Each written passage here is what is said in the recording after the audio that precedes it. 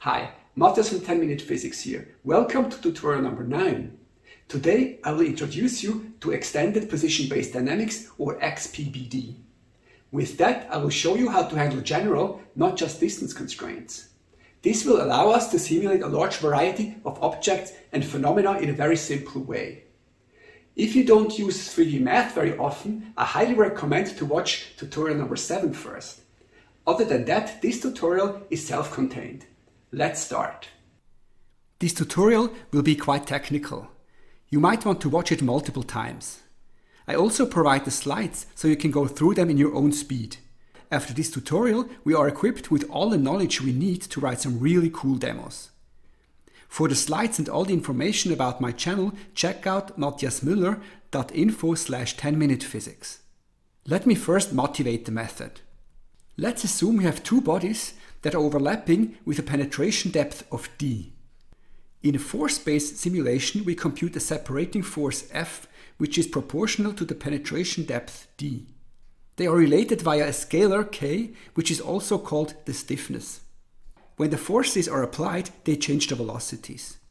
Eventually, the velocities change the positions. As you can see, we need an overlap for the bodies to separate. Also, there is a reaction lag. To make objects look stiff, we need a large stiffness coefficient k. This, however, introduces stability problems and overshooting. Small values of k make the system squishy. A big problem is how to set k to simulate a hard constraint. As we will see in PBD, we work with compliance, which is the inverse of stiffness. For hard constraints, we can simply set it to 0, which corresponds to an infinitely big stiffness. Many rigid body engines use an impulse-based simulation. Here the penetrations are only detected. Then an impulse is applied to make the velocities separating. When the new velocities are applied, the bodies separate. This approach is more stable.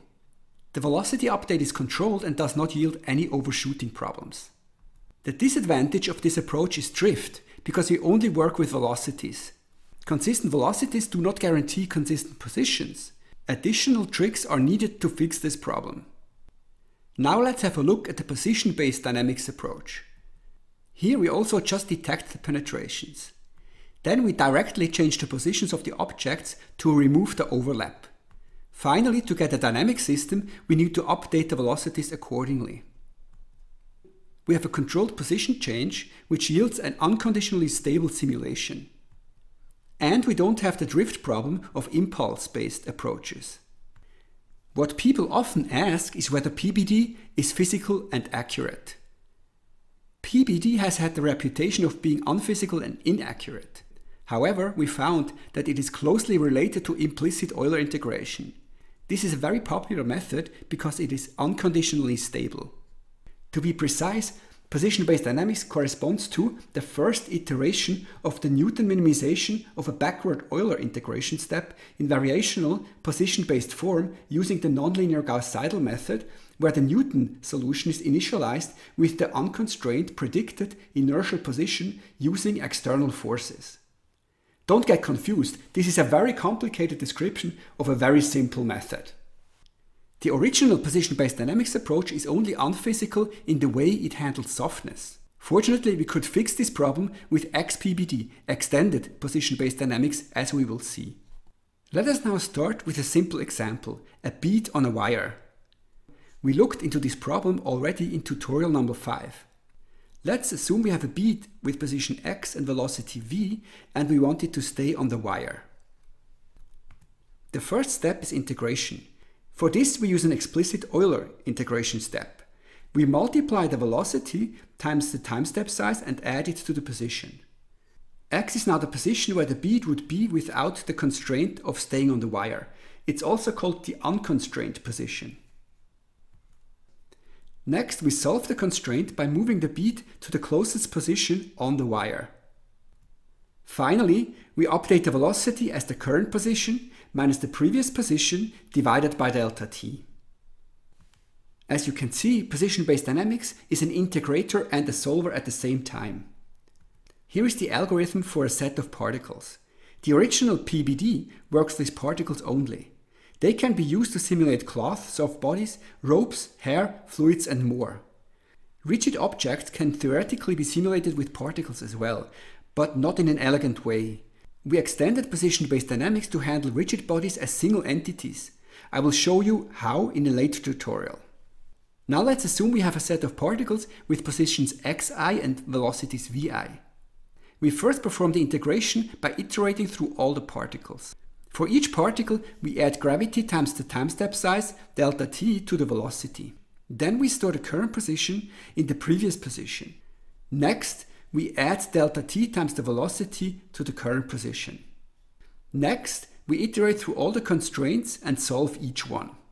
Finally, we iterate through all the particles again and update the velocities as the current position minus the previous position divided by delta t. Solving a constraint means computing a correction vector delta x for all particles participating in the constraint. After computing the correction vectors delta x, we apply them to the current positions. If multiple intertwined constraints are present, then solving them only once per time step yields stretchy objects. Implicit solvers typically run through all the constraints multiple times. We can do that too by putting an iteration loop around the constraint solving loop. In this case, we run through all the constraints n times at each time step. This indeed makes constraints less stretchy. However, we made a fascinating and very useful observation. Instead of spending the time on multiple iterations, it is much better to run multiple substeps. In each substep, we solve all the constraints only once. In this case, we need to adjust the time step to be delta t over the number of substeps. The difference in convergence rate is really astonishing. It made all our work on increasing convergence like hierarchical position-based dynamics or long-range attachment constraints obsolete. There is an additional benefit of taking only one iteration. In XPBD, we need to keep track of a Lagrange multiplier per constraint. This is not necessary if we use a single iteration. Let's start with a very simple constraint, a distance constraint. Let's assume we have two particles at position x1 and x2. A rest distance L0 and the current distance L. The particles have masses m1 and m2. We use the letter W to represent 1 over the mass. In the position-based dynamics, we simply move the particles such that the distance constraint of L being L0 is satisfied. Here are the two equations for the correction vectors delta x1 and delta x2. They look complicated, but they're very simple. This vector here is the vector from x1 to x2 normalized. We multiply this vector by the error L minus L0 and then we distribute the error according to the inverse masses of the particles. This makes sense. Let's assume one particle is attached to a wall.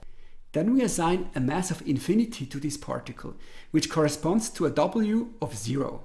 This means this particle is not moved at all and all the work is done by the other particle. Now let's have a look at how we can solve general constraints. In this case, we have a number of n particles that participate in the constraint. First, we define a constraint function which takes as input the positions of all the particles participating in the constraint. This function produces a scalar value c, which is the constraint error. C is 0 exactly when the constraint is satisfied. For a distance constraint, we can define the constraint function as follows. Here we compute the actual distance between the particles and subtract the rest distance, which is exactly 0 when the constraint is satisfied. Now we need a very important concept, the gradient of a constraint function. Let's assume we have a very simple constraint function which tells us that the distance between a particle and origin of the coordinate system needs to be L0. This simple diagram shows the situation. Here we have the origin of the coordinate system and here we have the particle. For all positions on this circle, the constraint is satisfied because the distance between this point and the origin of the coordinate system is L0.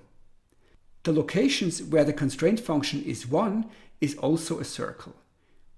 The same for the location where the constraint function is -1.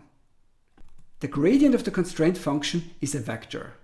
It points into the direction in which c increases the most. In our case, this is the direction that points away from the origin. The length of the gradient is how much c changes when we move x by 1 unit. In our case, if we move x by 1 unit, the distance to the origin also increases by 1 unit. Now we can easily compute the gradient of our distance constraint function. It's the vector x normalized. Now let's see how we can solve a general constraint using position-based dynamics. First, we have to compute a scalar value lambda, which is the same for all participating particles. Lambda can be computed as minus the constraint function evaluated at the current position divided by the sum of the inverse masses times the lengths of the gradients squared. The gradient Ci tells us how to move xi for a maximal increase of c. This expression here is the squared length of the gradient Ci. Once we have lambda, we can easily compute the correction vector for each particle. We take the gradient Ci and multiply it by the inverse mass of the particle times lambda. Since these two are just scalars, this means the correction vector points in the direction of the gradient. Since we want the constraint function to be 0, we have to decrease it, and that's the reason why we have a minus sign here. So far we have only looked at hard constraints. What if we want to make a constraint soft, for instance to simulate a soft body? In original position-based dynamics, we simply scaled the correction vectors by a scalar k. K is a number between 0 and 1. If we set it to 0, we omit the constraint. If we set it to 1, we have a hard constraint, but we can select values between 0 and 1. This is very easy to tune. However, the effect of this scaling is dependent on the time step size. Constraints become stiffer for smaller time step sizes. We fixed this problem with the XPBD or extended position-based dynamics. Fortunately, it is very simple to apply correct physical stiffness. All we need to do is add this little term to the computation of lambda. Here alpha is the compliance, which is the inverse of physical stiffness. If we set alpha to 0, we have an infinitely stiff constraint and recover the original equation from position-based dynamics. Now let me give you an example to show you that these equations are not as complicated as they seem. What we're going to do is we're going to recover the equations for the distance constraint using the general formulas. Again, we have two particles at position x1 and x2, and we want the mutual distance between the two particles to be L0. Now the question is, what are the gradients of this constraint function? We have to ask how we have to move particle 1 to maximally increase the distance between the two particles. Obviously, the direction of the gradient points along the line between the two particles. The length of the gradient is 1 because if we move particle 1 by 1 unit, the distance between the two particles also grows by 1 unit. Here are the equations how to compute the gradients. What we do is we compute the vector between the two particles and normalize it. Now we can plug these two gradients into the computation of lambda. We only have two terms because we only have two particles, and the length of the gradients are 1.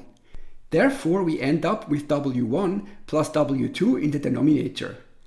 In the numerator, we have to evaluate the constraint function at the current position. This is the current distance between the two particles minus the rest distance. Once we have lambda, we can compute the correction for particle 1. It's lambda times W1 times the gradient of particle 1. This is the equation for lambda. Here I put W1 and here is the gradient for particle 1. This is exactly the equation we had for the distance constraint. The nice thing is that with the general equations, we can now also formulate a volume conservation constraint. Such a constraint is important to simulate soft bodies, for instance. So let's assume we have a tetrahedron with adjacent particles 1, 2, 3, and 4. The constraint function is 6 times the current volume of the tetrahedron minus its rest volume. I put the 6 here to make the equations a little bit simpler. However, the constraint function is still 0 exactly when the current volume is equal to the rest volume. In tutorial 7, I showed you how to compute the volume of a tetrahedron. Using this equation, we can now expand the constraint function to be a function of the positions of the 4 particles. The question is, what are the gradients of this function? Let's have a look at particle 4. The question is, in which direction do we have to move the particle to maximally increase the volume? Obviously, this direction is perpendicular to the base triangle. We can compute the vector that is perpendicular to this triangle using a cross product. Here we compute the cross product of the vectors from particle 1 to 2 and particle 1 to 3. This cross product not only gives us the correct direction of the gradient, but fortunately also the correct length. With the right-hand rule, we can now compute the gradients of the constraint function with respect to all 4 particles. These turn out to be very simple expressions. Now we can plug the constraint function as well as the gradients into our general equation for lambda. Once we have lambda, we can now compute the correction vectors for all 4 particles adjacent to the tetrahedron. To see these equations in action, have a look at the upcoming tutorial about soft body simulation. Thanks for watching, and I'll see you in the next tutorial.